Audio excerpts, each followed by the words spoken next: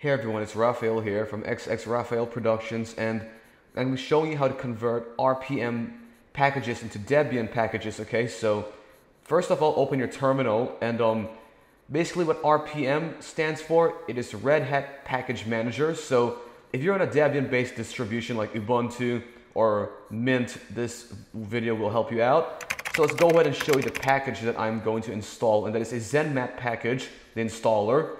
I got it from this website over here. It's basically the graphical user interface of Nmap, network scanning tool. So let's go ahead and use this as an example for the video, okay? So these are the commands I will be using in order to make this work. So this will be in the description below, okay?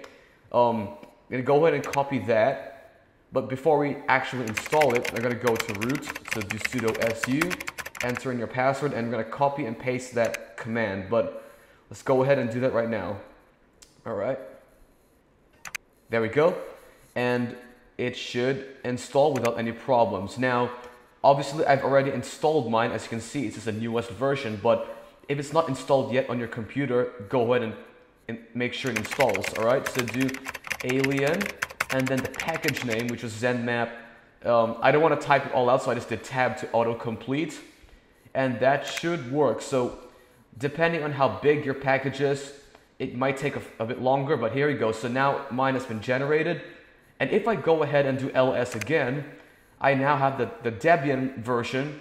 So now I can install it with dpkg, so dpkg-i, dpkg, and then the name of the Debian package, which is going to be auto-completed with tab, and then go ahead and click enter.